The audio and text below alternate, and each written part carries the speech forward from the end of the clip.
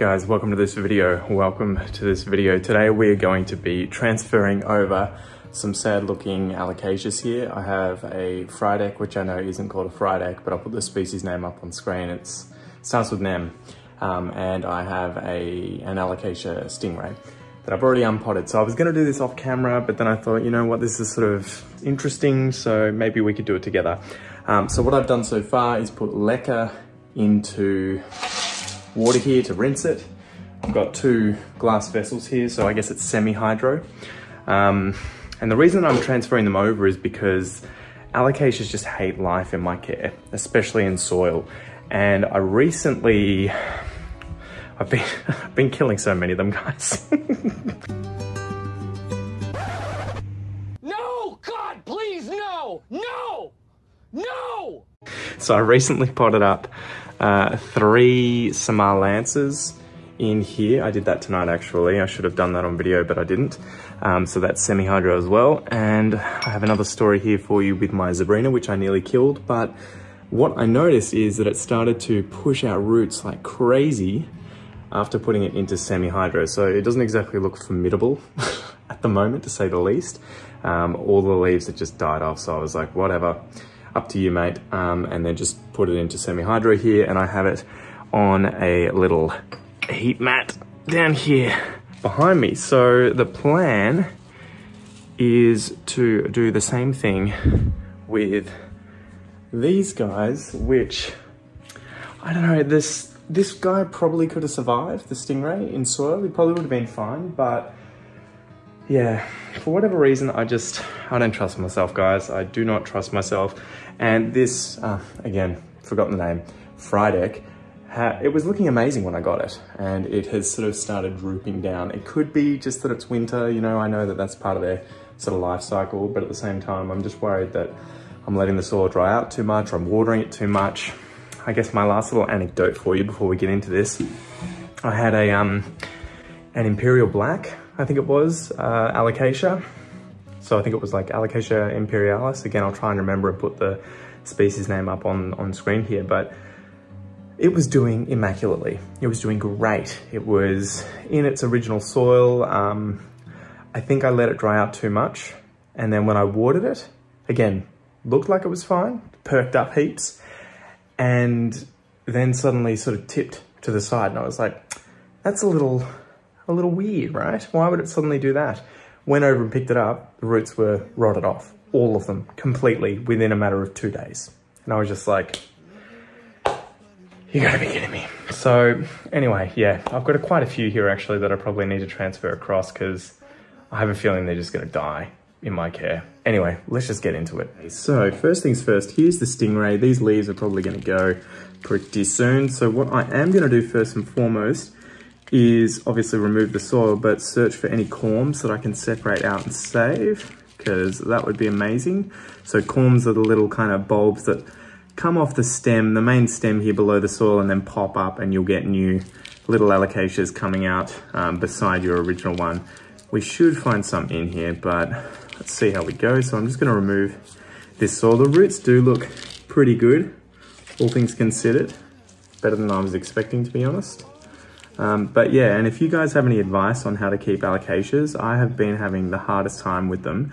It seems like 50% of the ones I bring home die within a few months, maybe a month or two, and the others just do fine. So I just really don't understand how the conditions that I put them under, the soil that I put them all in, seems to be great for 50% of them, but crap for the other 50%, right? It's just the most perplexing thing to me at the moment. So that's why it's sort of driven me a little mad more recently, and I had been considering moving these guys over into hydro or semi-hydro just to hopefully do a little better with them.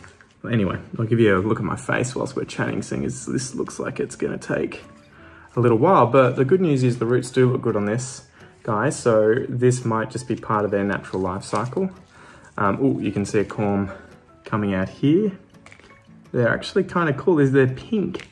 There's a pinkness to the base of this guy. And it's interesting, these guys look like they must be closely related to Zebrinas, Alocasia Zebrinas, because they have the same kind of petiole structure. Okay, come on. How much of this soil?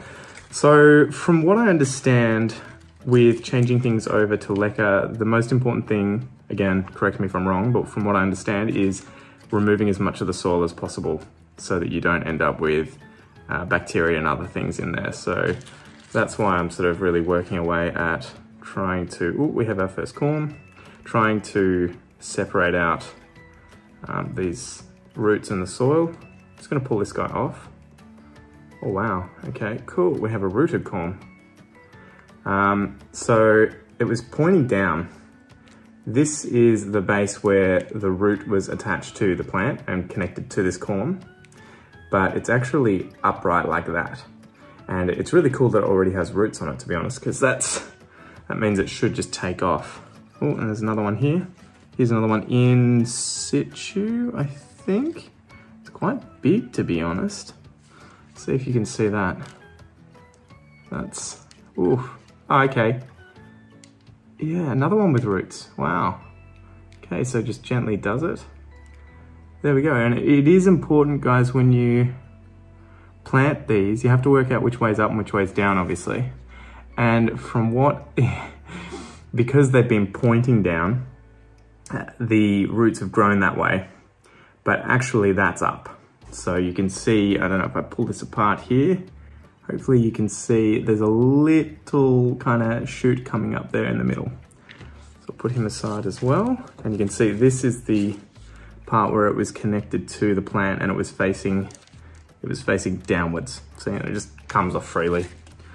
All right, so I'm just gonna keep shaking, trying to get rid of this, as much of this soil as possible, whilst doing as little damage as possible to the roots, though it's usually unavoidable. All right, oh, we have another one in here that I've just found. Man, they've all rooted, that's really cool. And that same thing again, you'll see that it's attached to the plant here, the roots are coming down, but the tip that should be growing, it should, I don't know, I guess it just keeps pushing until it comes back up. Like, I'm not sure about the biology, but yeah, and they come off really easily. I'm not sure what then like forces them to come back up and then shoot out at the top, but you'll see here, the growth point is that little bit in the middle and the roots are those bits coming off the top there. So I'm not sure how you would sort of save these whilst facing this thing upwards. That'll be an interesting thing for us to attempt. All right, so I think this is about as good as it's gonna get by hand. And then what I'm gonna do is run it under room temperature water, right? So lukewarm water ideally, to hopefully again not stress the roots too much, not shock them by just running them under freezing cold water. Although, ooh, another corn. It's almost like gold mining, right? You're sort of like, ooh, what am I gonna find? Another one that's rooted. Geez, these guys are going off. A lot of the time I find them and they have no roots at all attached to them. So that's pretty cool. All right. So that's the first one, the Stingray, and it is called the Stingray for pretty obvious reasons, I think. All right, I'll put this one aside. Clear away the soil. In fact, I should probably look through it to make sure I haven't missed anything in case some corms fell off in the action. Don't think they have. All right. And now let's do the fried egg. So again, maybe I'm being too anal and this guy would bounce back, but I just don't trust myself, to be honest, guys. So that's why I wanted to move them across into semi-hydro. So there's the root system we're working with. And it's funny, as soon as you open them up like this, you're kind of like, it's probably fine, Pete. But, oh well, we're already doing this. All right, so same deal again, looking for corms. Oh man, it's a big one. Just started coming off the plant. Yeah, look at that. It's like literally attached to the base of the plant, which is pretty strange. And this one too is right there. I guess we'll find out as we dig in a bit. Pun intended. Okay. So this one's a bit easier to get to because the roots have sort of gone up the sides, up and down the sides of the pot. Whereas with the stingray previously, it was like they'd circled all at the bottom and created a net. All right, come out. Yes. Look at those nice healthy roots. I really probably could have just left this one, to be honest. But we're already here, in for a penny, in for a pound. And hopefully it means I can work on my semi-hydro chops. See how good I get with semi-hydro, with which I currently have very limited experience. I wonder if this guy is even detachable. I don't think he is. Like, it's so, I don't know if you can see that corm there. There's a massive one right under here. It feels like a big part of the stem, to be honest. So I might just leave it as it is. Yeah, there are actually a whole bunch here, but they're kind of like only just emerging. So look, there's another one, massive. So I have a feeling they're probably going to just do that pretty soon. It looks like there's at least 4 or 5 of them there. All right, we'll do the old shake and bake. Oh, that's actually worked pretty well. Actually lost quite a lot of the soil there, guys. All right, so I'm gonna take these guys over to the sink and we'll give them a rinse. Come with me. Over to the dirty sink. So forgive the mess, guys. All right. So I'm gonna heat this water up, which usually takes bloody ever. And I'm also using filtered water. Okay, so here we go with the drainer. Just gonna try and wash off as much of this soil as possible.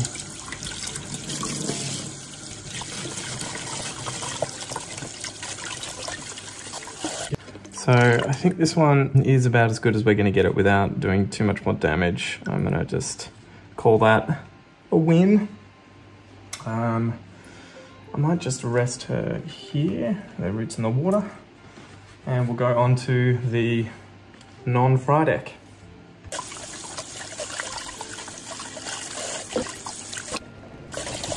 Okay, so there we are done with that one. And it's interesting, it's almost like these corms come out of the growth, their growing eyes, the growth points here on each node. I don't know, it's pretty interesting. I'll have to learn more about the anatomy here, but there are tons popping off this thing. Okay, so I'll give this a rinse.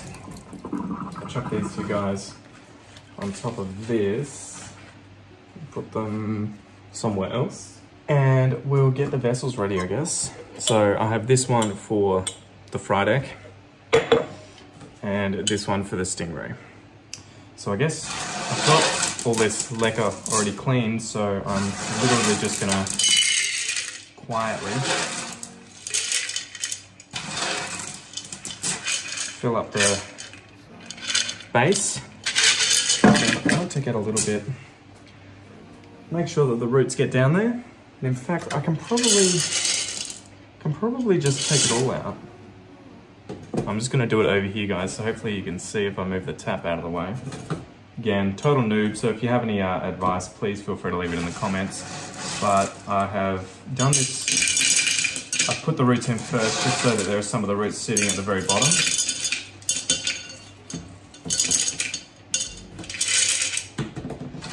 And then I guess I'm just gonna put it at about that height and just you'll always steal my breath away. So there we go, the stingray is in LECA. The roots start about here and work their way down, and from what I understand you need to put water nutrient solution up to about 1/3 of the way so that there are roots above and below the water line to get oxygen and to get nutrients and moisture and everything. So there's the stingray.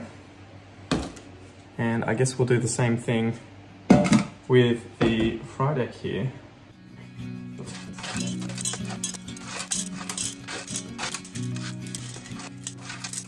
Where you up and the blinds pulled down.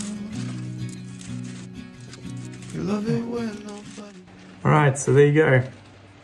There's the fry deck. I don't know why I keep doing this. You guys get it. So I'm gonna make up some weak nutrient solution using the newts that I've got, chuck it in there, and I guess I'll keep you updated and let you know how it goes. I'm really hoping I haven't done a massive fuck up here, right? I'm really hoping that this helps and preserves their life into the future instead of me taking the risk with them in soil. Because although once I unpotted them here, I did see, you know, they're probably fine. My track record is not good with alocasias in soil, so I kind of didn't want to take that risk. Anyway. Okay, so I'm just using Growth Technologies Foliage Focus, and I'm making a weak solution. So I will fill this up with 2 liters. There we go. And chuck in 5 ml per litre instead of 10. Okay, so the basic idea is to fill this up 1/3 of the way, make sure that there are roots above and below the waterline, and I don't know how much more there is to it, guys. I still need to do a lot of learning here, so again, if you have any tips or tricks, leave them in the comments, let me know. Tell me what I'm doing wrong and how I can improve. So, I'm just gonna guesstimate it. Maybe a little bit more. There we go. So that's the point to which I've put in some nutrient solution here. I guess we'll just leave it like that and see how it goes. And I think we'll do maybe slightly more for the stingray. There we go. That's probably enough. I love how I just realized that I had the tag in there the whole time. Micholitziana, I believe. Alocasia Micholitziana. Ciana. That's the species name. Anyway. Okay, so my sad looking alocasias are now in LECA. We've got the stingray here. I'm gonna leave these leaves on for now until they really crisp up and die, just so the plant can pull as much nutrients from them as possible. And we also have the Micholitziana over here on the side. So I'm hoping this does well. The reason that I am sort of starting to want to jump on the semi-hydro bandwagon is because you can see the roots the entire time in these sorts of vessels, and you can just lift them out of pots if you're doing full hydro and everything, and obviously monitor them that way. And I think they're really hard to overwater that way as well, right? You're not worrying about root rot constantly the same way that you are with soil. And yeah, as these guys were in colored pots, I couldn't even see what was going on with the roots. Okay, so I'll put these guys over here. And besides that, we have these cute little satellite looking, they're almost like Sputniks, right? We have these corms. So I have 4 of them here from the, just trying to think, the stingray. 4 of them here from the stingray, and I'm thinking maybe I put them in a prop box sideways. I'm trying to work out, what do I do with these roots? Because if I put them upright, the roots are going to be just sticking up into the air and looking really ridiculous. But if I put them sideways, perhaps at least then the shoot can come out and go up and the roots can go down. So maybe that's the idea. You guys let me know. I could probably just break all the roots off and have them facing upwards, but I feel like they've already got them, so might as well try and use them. Okay, I'm gonna go and pick a prop box and we can get started. Do you guys ever see that TV show, What's in the Box? I remember growing up as a kid and always hearing that in the mornings. What's in the box, in the box? What's in the box today? Anyway, I have a whole bunch of things in the box today. Some ratty looking philodendron gigas leaves that I'm just waiting to remove once they completely die. Some melanochrysum, these chonks, Thai constellations, and I think that's about it. So this was the most roomy, the roomiest one, and I'm just going to wedge these little Sputniks in there and see how we go. So I will give you a view of what I am doing. This leaf is almost ready to go. The only reason I've left this in there is because it's just still so attached to the side of this gigas cutting, or node rather. Okay, so what I'm thinking with this, right, is to kind of dig a bit of moss up and bury the roots in there, and then just leave the rest of the node facing upwards. And I'm hoping that's gonna work. All right, get in there. They're just so long that it's kind of difficult to do. So, all right. maybe, oh look at that. I can almost bury them all in lengthways and have it facing up sideways. That worked well. I wonder how well that's gonna work though in the long run. Okay, so one's here with all the roots going this way. Hopefully you guys can see. Maybe if I bring you this way, can you see a little better? All right. So, same thing again, I guess. I will try and create a little cavity and then sneak these roots in, like so. So do tips first, might be useful. And then cover them back up as much as possible and have the little dude facing upwards like that. I don't know if you can see that very well. They're sort of pink here, one here, one here. This will be interesting to see if this works well or not. Okay, another really sort of difficult one. So I'm trying to just go with the way that the little shoot here is facing to. He's kind of curling out to the side going this way, so if I bring him up, I guess he'll go lengthways like that. Same thing again, okay. So I might just move this leaf, dig deep down, bury them in.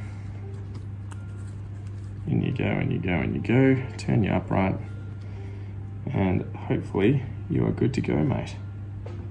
All right, last one. This one's almost doing the right thing. Same thing, I guess. Where can I do this without damaging everything else that's in here? Guess we'll do you down the side here.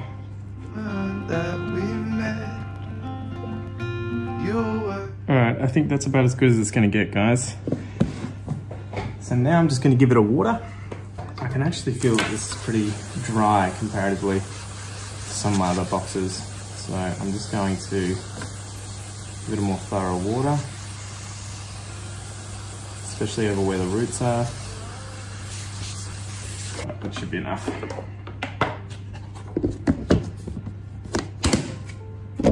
And I'll chuck it back on the heat mat on the shelf, and yeah, I'll give you guys some updates shortly. See ya.